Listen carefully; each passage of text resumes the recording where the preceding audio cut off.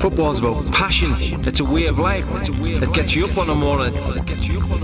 It's magnificent. It's fantastic. What a sport. What a sport. It's a way of life. It's a way of life.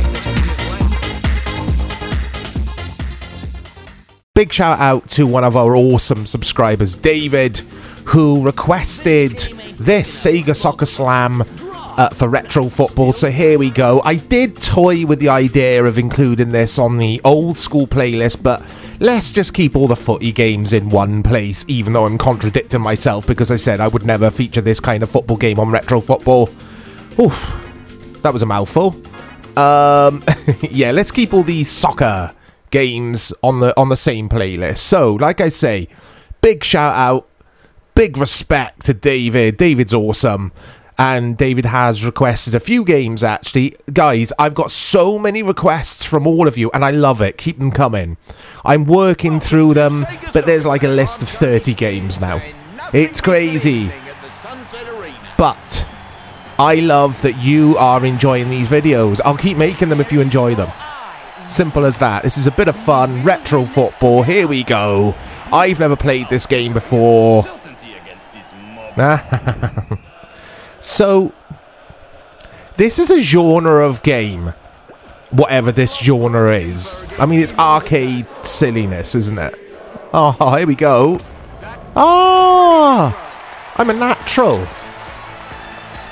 Oh, it's your stereotypical Scottish gentleman. There you go. He's called Angus. You got bagpipes music playing when he scores.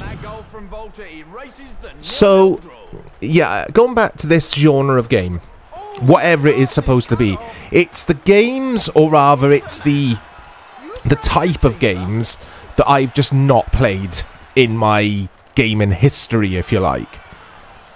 Because you got Mega Man Soccer, you got Super Mario Soccer, whatever that is called. I will take a look at that at some point as well. All of these types of games, I've never played any of them. So it's interesting playing this. I quite like it straight away. It's fun. I've got some reviews open on the other monitor, which that's what Circle on the PlayStation controller does. This is PS2 version, by the way. It's another one, Angus. Taps into the empty net.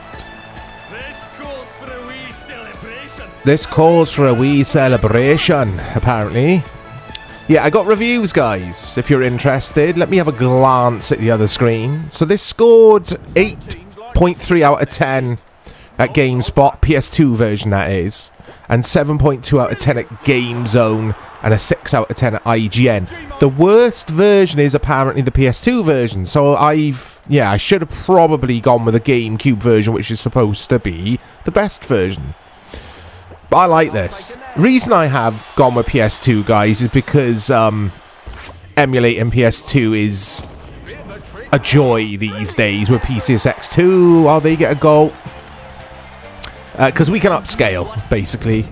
You could probably upscale GameCube as well now on RetroArch. I just haven't messed around with the cores enough. But it's 2-1. Can they find an equalizer? Can I score another goal? Let's have a look. So, you got various power-ups allocated to every player. When you hold L1, you'll see my player flash. That's how I scored the first goal with Angus. And it's all very, very simplistic in design, which is intended, of course, because it's an arcadey footy game. Commentary's really funny as well. It's good. I like this. I gotta say, I really like this. It's a good request. Here we go. Oh, it's the post. But there's a caveat to me enjoying this. It's good to mess around on, isn't it, for 10, 20 minutes or so. Oh, how much could I play this game, or rather for how long could I play this game? If I had bought this back in the day, probably wouldn't play it more than a day or two. They do equalise. Yeah, I'm the same with, and loads of you will disagree with this, and everyone's got their own opinions. I'm the same with fighters these days. It's like, if I put Street Fighter 2 on now, I'd play it for like half an hour, and then I wouldn't touch it again for weeks or months. It's what you like, isn't it? But that's just what I am like with the arcadey games these days. It's just dip in, have a bit of fun. I mean, that's what they were intended for, if you think about it. Like, going back to actual physical arcades. You wouldn't spend all week in the arcade. Well, I wouldn't. I wouldn't have the money to. But it is cool seeing these games on the home consoles. And I think the scores are just about right. It's not breathtakingly amazing, but it's not bad either. It's decent. It's fun. My goalkeeper keeps taking the ball out of his area, like handles it outside the area. Let's have a look at the other modes here, or one of the other modes. I can't see this being a long video. There's not a lot to say about this game, really. It's very, very, like I say, basic in design, but it's fun, and it works, and it plays a good game of arcadey football. What's Quest about? Quest for the Continental Cup.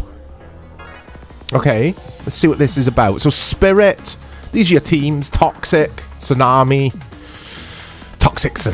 Sub-Zero. Oh, it's a bit fiddly here. The D-pad is for me. It's not letting me scroll left and right properly. There we go. That'll do. Yeah, I don't know what was happening then. Volta, which of course is what FIFA Street is known as these days, or that mode within the FIFA games, I think. So here you can unlock your skills. Okay. Or you buy your skills, look. I have $0, so it's not going to let me buy any of these. But yeah, these are your power-ups, which is interesting. Anyway, next match. Hey, what have I done wrong there? Oh, have I got... yeah, I've got to choose one player. It's Be a Pro. Before Be a Pro was Be a Pro. I don't think Be a Pro was a thing yet, was it? Let me know, guys. I love to be a pro. So yeah, just take control of one player here. So that's what the buy-in, the power-ups thing was about. And then you allocate them to whatever player you are in control of, obviously. We're at Monte Carlo here. In the casino. Arsenal.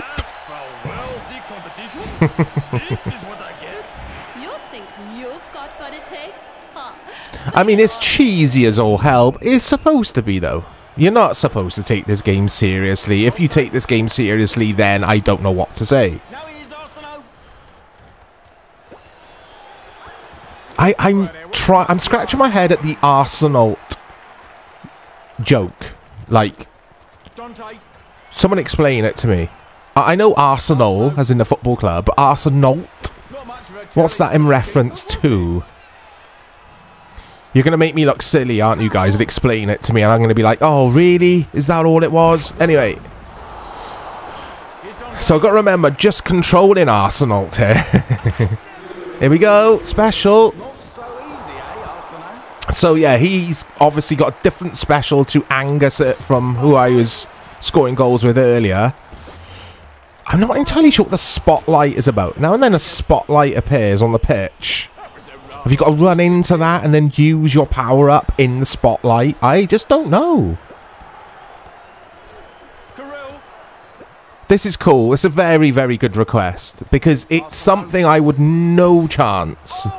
It's a goal. It's a tap-in. That was actually nice. Bit of team play there. Yeah, I wouldn't have dreamed of looking at this for the channel, David. So again, good request, mate.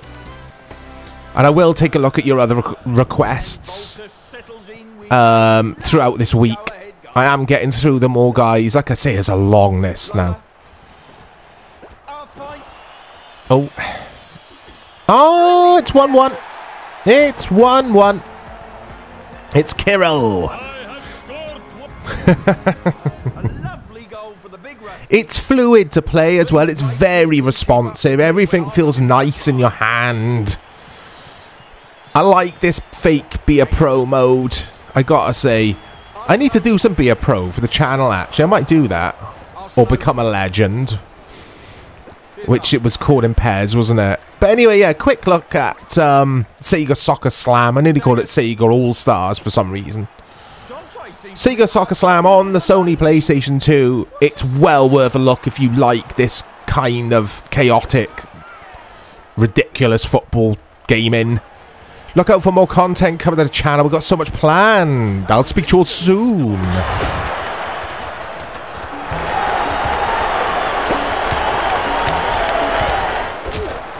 Oh, hard luck. Let's see one of you lot take possession down there. You attack me? It's like the Beaten House of Lords down there. A decisive goal. I simply did what none of you are capable of doing.